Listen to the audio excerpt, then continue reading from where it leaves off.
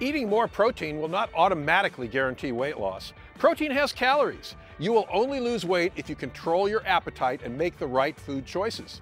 Protein is the best of the macronutrients in controlling hunger, much better than carbohydrate or fat. One of the best things for weight loss is strength training because you want to lose excess fat and keep the lean.